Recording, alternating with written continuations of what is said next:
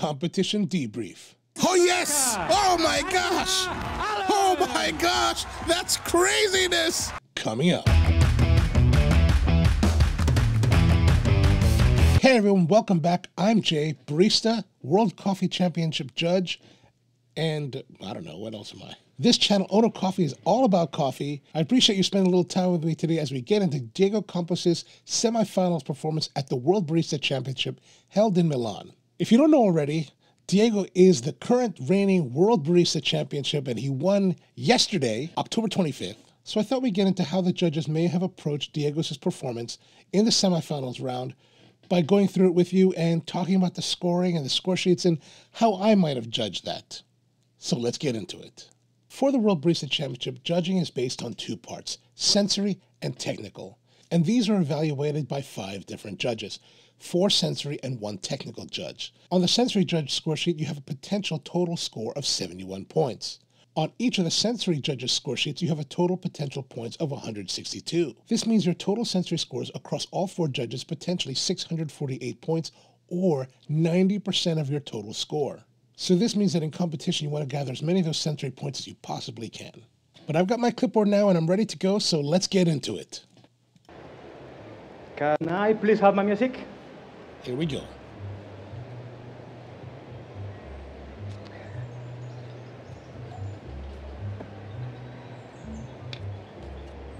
Time. Hello, judges. The quality of a specialty coffee has been in a constant evolution and improvement from seed to cup. However, we should not stop our innovation efforts at the cup, because that is where the consumer experience starts. So today, I want to take one more step. Instead of leaving the espresso to speak for itself, I will complement it with a multisensory stimulation to enhance the tasting experience. It will be fun, engaging, and immersive. So let's get started. The coffee I will with you today is something really special. This coffee is a species called Eugenioides, and it was rescued from a genetics lab. It is by far the most surprising and fascinating coffee I have ever tasted.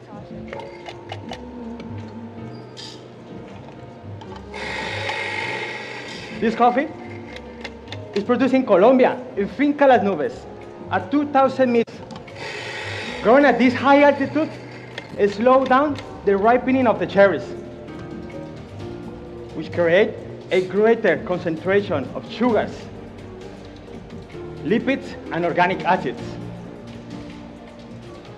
This makes this coffee taste simply phenomenal, with an unbelievable sweetness and amazing mouthfeel, a juicy acidity, and a delicious tropical fruit flavors.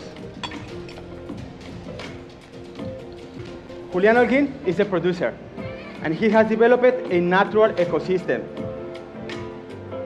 in Finca Las Nubes. The idea is to replicate the wild and native growing conditions of the forests of East Africa, where this coffee originally comes from. My coffee has a natural process with 8 days of anaerobic fermentation. This coffee was dried to 11% over rotating red beds. These rotating red beds are inside of a greenhouse with fans to slow down the drying process. This carefully processing and dry makes my coffee taste sweeter and with more flavor clarity. Judges, I found the best sensory expression of my coffee with a 20% extraction and 8% TDS. Today, I am dosing 20 grams of coffee to pull out 46 grams of espresso with a setting water at 91 degrees. Today, I'm using the same brewing parameters for all the drinks you will enjoy today.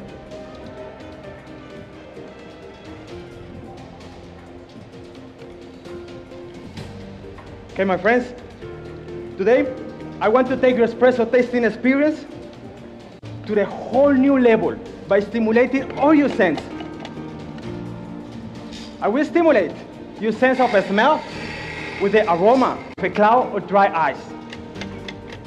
that highlights the tropical fruit flavors. Your sense of touch will be stimulated with the sphere that represents the round body and a slippery texture. Your sense of hearing and sight, the music and the video that amplifies the sweetness. And finally, your sense of taste will be stimulated by tasting the flavors in espresso. So guys, tasting notes. Very high sweetness that feels like brown sugar. Beautiful flavors of cacao nibs, passion fruit, papaya, and tangerine with hint of malt.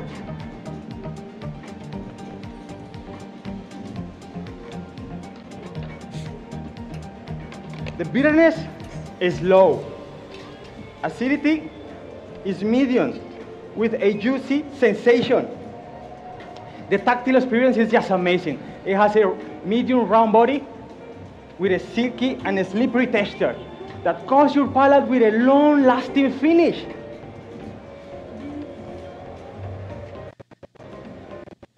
Take the spoon, stir 3 times, and you can return the spoon on the white cup. The card in front of you has information of the coffees you will enjoy today. All right, I'm going to stop it here for a moment. So this is the point where he's serving his espresso. If you've noticed, earlier on, he actually pulled 4 shots into 2 separate vessels, and then put those into a beaker. So in this case, the competitor, Diego, is pulling the shots for his signature drink first for a variety of reasons. He just either to get them out of the way or to allow them time to cool down, especially if he's going to go with some kind of cooler drink. So that's an option that a barista competitor can do. They can pull they don't have to pull their signature drink beverage shots during the signature drink preparation section. They can do it anytime. Some of the things that are really good, like you notice he's come out, he's very confident, he's very knowledgeable, he's very enthusiastic and smooth and calm. And he's also quite knowledgeable. He talks about the coffee, which is this Eugenioids coffee, which is another type of genus of coffee that's some people say it's the mother species or genus of Arabica. Evidently, Eugenioids and Robusta have combined to create, over the years, hybridizations to create Arabica. But it's really taken a lot of enthusiasm in the barista world over the last 2 years because of, just a lot of people. It's just trendy. It's a trendy coffee. People are trying it out, and it's good to see the excitement about it. So we're talking about Eugenioids coffee from Finca Las Nubes in Colombia, 2,000 meters. Julian is the grower. What else are they doing? It's a natural process, and then they take the natural process and they put it into an anaerobic fermentation for 8 days. The anaerobic fermentation is basically you're reducing the amount of oxygen that the coffee is exposed to the fermentation, and typically that helps to actually, I guess that's accentuating the creaminess aspect of the coffee. Eugenioids coffees tend to have a lot more flavors, fruity flavors of like banana and stuff like that, and so the anaerobic process is probably to really increase that. He wasn't necessarily too clear on that. He does talk about how the altitude of the growth, 2,000 plus meters, is concentrating the sweetness as well as the organic acids and the lipids. And what else he said? So what he's also communicated to us is his extraction. He's going for 20% extraction with 8% TDS, and he's using a brew recipe of 20 grams of coffee into the portafilter with 40 grams of coffee coming out of the portafilter, and he's trying to brew that at 91 Celsius. So he's providing a lot of information technically about the coffee. He's also mentioned that these brew parameters will be used throughout the presentation in all 3 flights of drinks. Okay. Then we're talking about how are we going to do this? What are we going to taste? So we should have high sweetness with some notes of brown sugar, passion fruit, cacao notes, tangerine,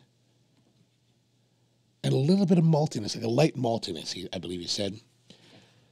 We're also going to have low bitterness and medium acidity that's really juicy. And then medium round body, as well as a silky texture. And so what he's talking about here is we've got a couple categories. I better put my glasses on.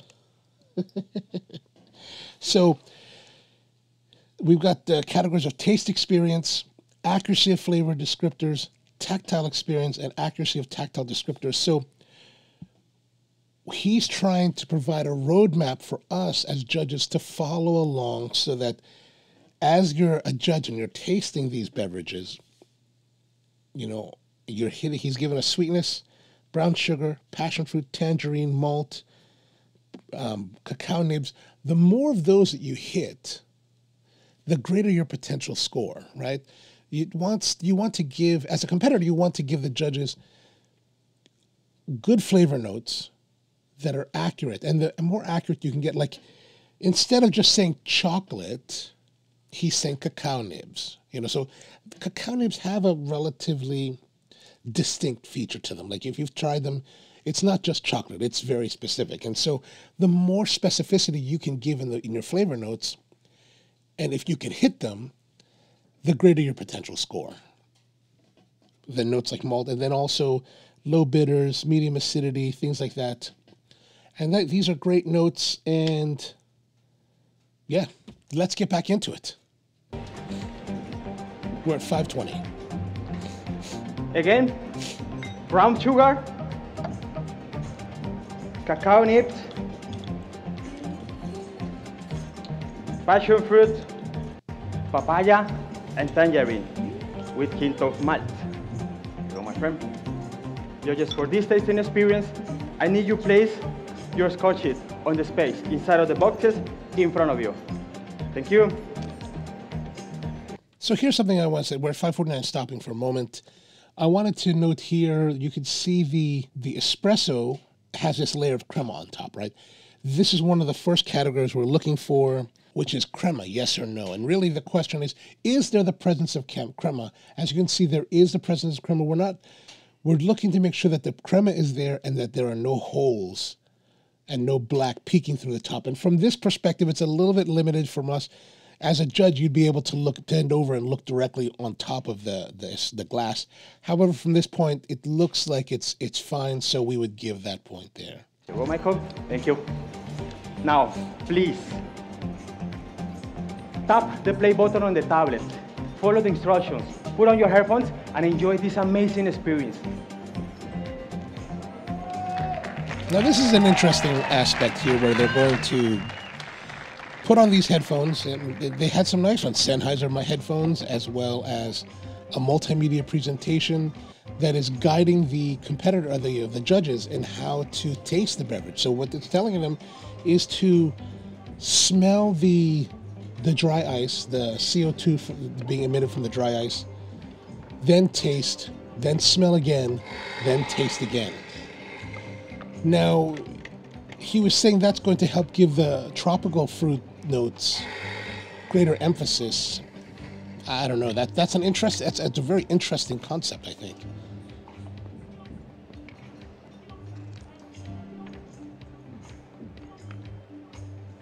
So as you can see here, he's cleaning, and that's an important part of it. So you can score my espresso. I will get started with your milk course.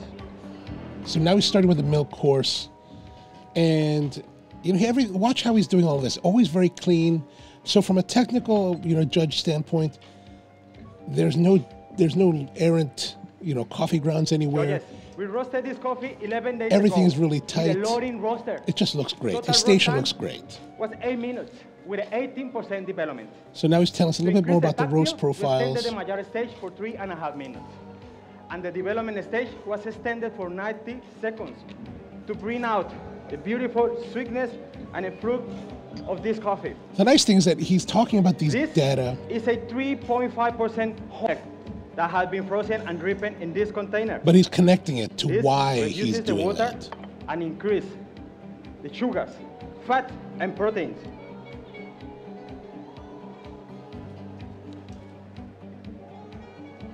The result is a more concentrated milk.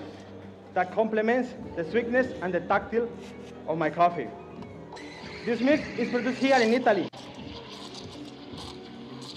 I'm steaming to 50 degrees to get even more sweetness from the milk.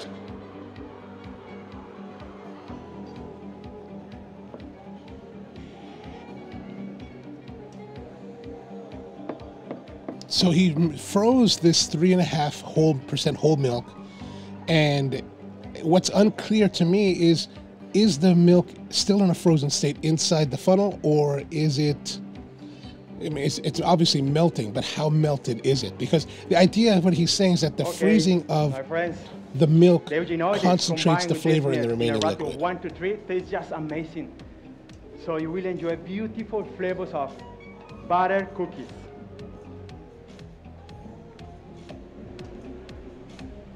Nougat, caramel, almond, and cocoa.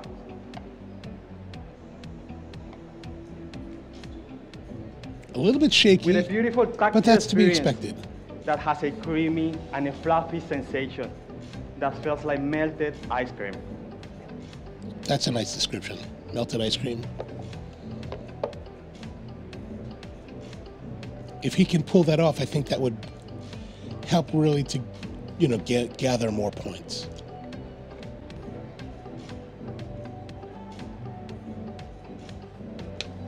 There you go. Please enjoy. Here you go, my friend. Please enjoy.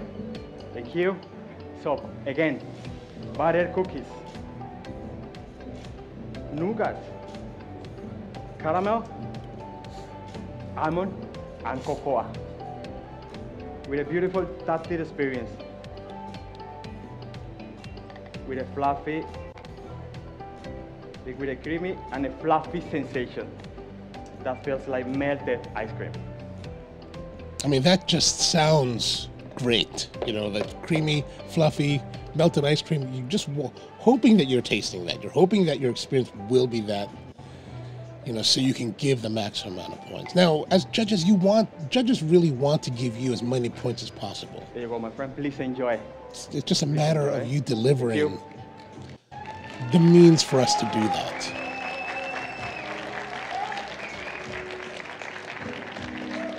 So I will stop for a moment here for 10:46. I did get a moment to look at the coffee here, the milk beverage. There's a visual score that we give, and unfortunately, the visual score that I saw, it was kind of occluded my view of it because we're only watching from the same viewpoint. There wasn't much contrast on the one in the one that's going in front of the female judge. There wasn't much contrast, and that's the only one that I was able to see. So that could be a little bit of a detriment in points wise. Of course, there are 3 other judges, so the other pours could have been really, really fantastic. The only one that we were able to see in the video was the one from the female judge.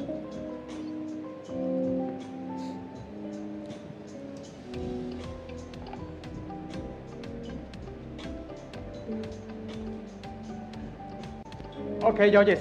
Well, let's stop here with 11:02 right before we begin and go back just a little bit so we can discuss he was freezing the milk. And one of the things that comes in my mind as a judge is how much frozen was it? How frozen was this milk? And the idea behind the milk freezing is that you're trying to concentrate the sweetness and the flavors. Does it really concentrate the milk in that way? It's an interesting thing to talk about. I think it could be quite good. So I wish I could try it myself. All right, let's get back to it. Coming up, the signature drink. The first ingredient is the 4 shots of espresso I made at the start of my presentation. Left them cooling down to open up the flavors and leave the acidity. The second ingredient gives a balance and a fruit sweetness to the drink. It is a frozen cherry reduction, made by using fresh cherries over low heat for 30 minutes. Then I strain it and frozen on this funnel and adding 12 grams.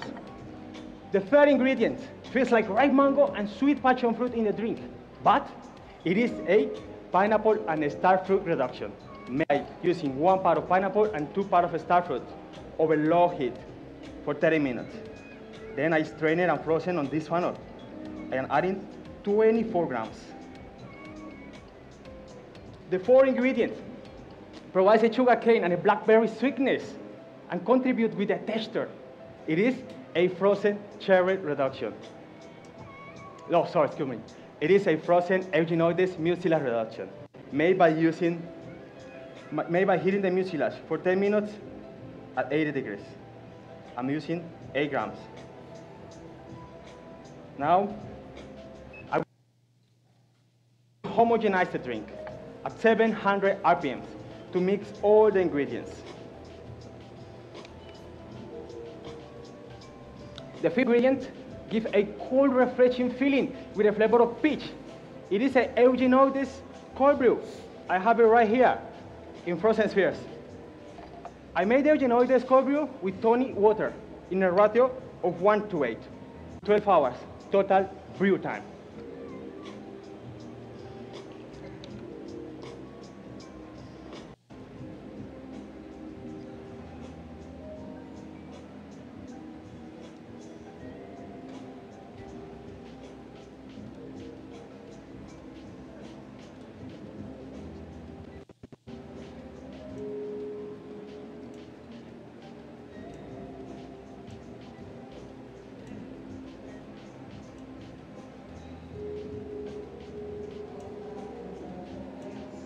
So my friends, tasting nuts, cacao nibs, ripe mango and passion fruit, with a cold refreshing feeling with a flavor of peach. You will also enjoy a sugar cane and a blackberry sweetness with a lasting finish. So my friends, you are ready to go. Just sip from the straw and enjoy this amazing drink. And go through a little bit. Well, one thing I wanted to touch base with you guys on is that one of the things I really enjoyed about his performance is that he was talking earlier before the milk drink about the roast parameters, that he was using a Loring, and he was talking about the different changes in the drying phase as well as the Maillard reaction to get certain results out of it. Now, a lot of times barista competitors will talk about different variables, but they don't really correlate that to reason. Right, so he's talking about he's changing parameters to get better sweetness. That's kind of what you want to talk about, is tell us why, make a correlation there, a connection. And one of the things that here that was a little bit that brought a question in my mind was he takes the 4 different ingredients, the frozen reduction of the cherries, the pineapple starfruit, and the eugenioid mucilage reductions, and then with the coffee, and he stirs them. Now, he mentioned that he puts it in he's using a lot of lab equipment, and it's very impressive in that respect, but he's using a lab stirrer, and he says that he's stirring it or homogenizing it at 700 RPMs. And, these are very deliberate choices in words. And then 700 RPM, in my mind, especially after this entire presentation of giving us all this detail and reasons behind the detail, it's just 700 RPMs. It seems like a bit of a superfluous detail. So as a judge, my question is, why 700? You've told us why about everything else, but you didn't tell us a reason why it's 700, because outside of that, who really cares? Who really cares about the speed? Is it mixed? Actually, in many respects, the mixture doesn't matter. It's how it tastes and performs in the cup that matters, and how well you describe it. But that's just a minor detail that may pass through the judge's mind. Another thing that I'm wondering is the mucilage reduction. Mucilage, if you're familiar, is a really thin membrane of fruity pulpy matter that's surrounding the coffee bean after it's been removed from the hull. And so when he says that they created this mucilage reduction, I'm curious to know how that mucilage liquid came to be. Did he just take the harvested and pulped cherries, seeds, and then put them into some kind of vessel and did something there, or was there a way? I mean, I'm knowing what mucilage is, I'm curious to know how that was processed. Or as they were running a demucilaginadora, which is a machine that removes the mucilage from the beans mechanically, are you just taking the pulpy matter from that? I mean, so it's a curiosity that I'm interested to know. But now he's made this. He's also telling us that he's made a frozen sphere of the Eugenioids coffee as a cold brew that he cold brew for 12 hours, and he mixed with tonic water in a ratio of 1 to 8. He froze it into spheres, and that's the base, so frozen spheres, and then the combination of the reductions and the espresso together poured over it with a straw. Sounds rather fascinating, sounds rather interesting. Let's continue. 1352.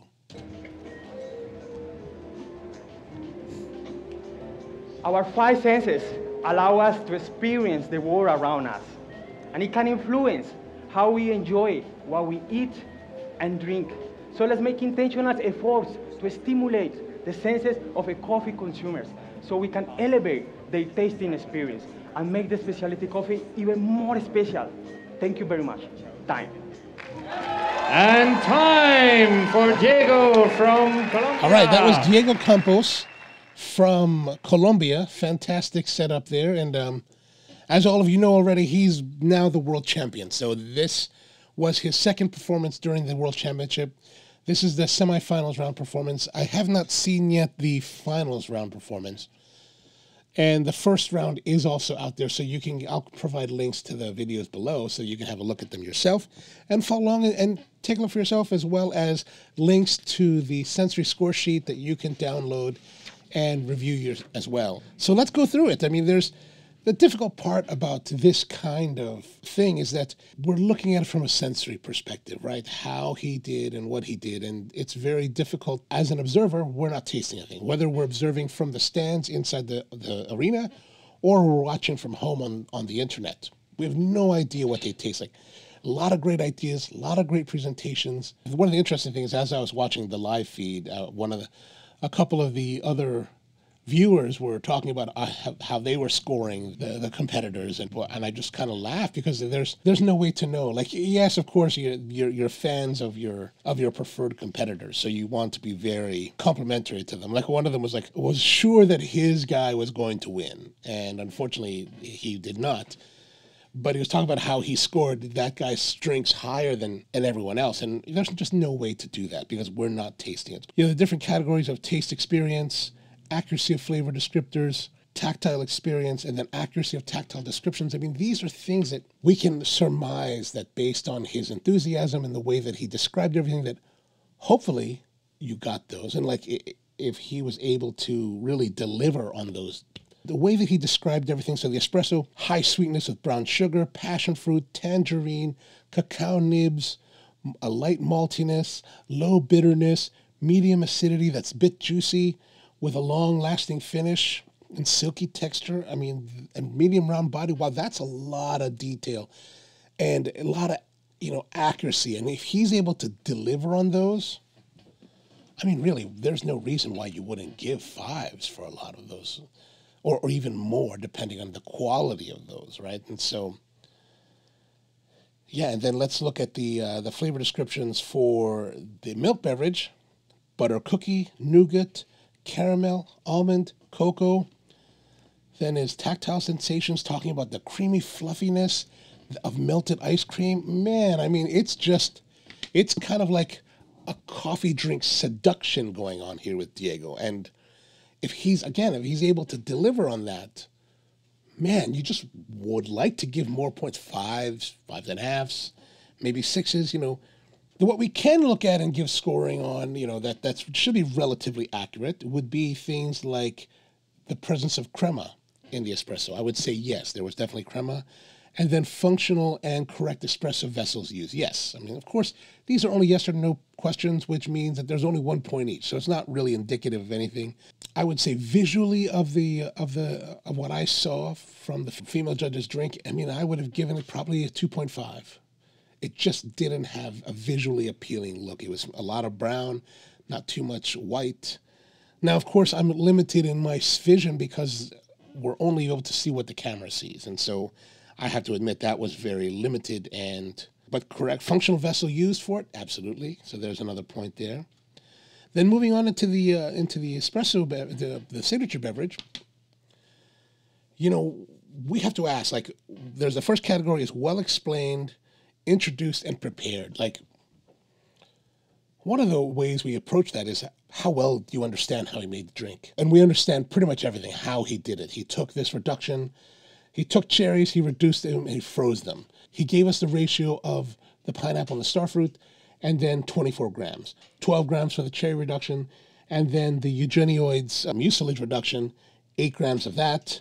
And then he's talking about how he made a sphere of the tonic water and cold brew of the eugenioids coffee, and he's placing all that together. So you really understand basically how he's done pretty much everything in this signature beverage. All the ingredients, he explained it all. Why, I would say, 5.5. I would give that. Appealing presentation, yes. Functionality, yes. Creativity and synergy with coffee, that's something, again, that's a flavor experience. That's a taste experience that we can only accurately answer that question by experiencing it, right? The synergy, how well do those components go together as a whole?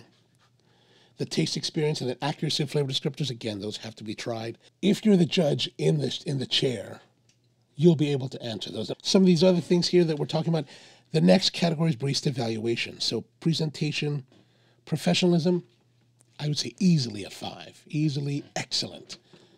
Now, there's some things, he's very friendly, he's enthusiastic, comfortable, a little bit shaky, he's a little bit nervous, fully expected, but I think that's one of the things that's like, the nervousness is to be expected, but it's not, if you were like totally rock solid and not shaky, whoa, that's super impressive, right? Everything that he correlates everything, like he correlates roasting to the reason, and I thought that was really great. So in that case, that's why I would say a 5 rather than a 6. Attention to detail, all accessories available. I mean, it seems like he had everything, so that I gave a 6 to.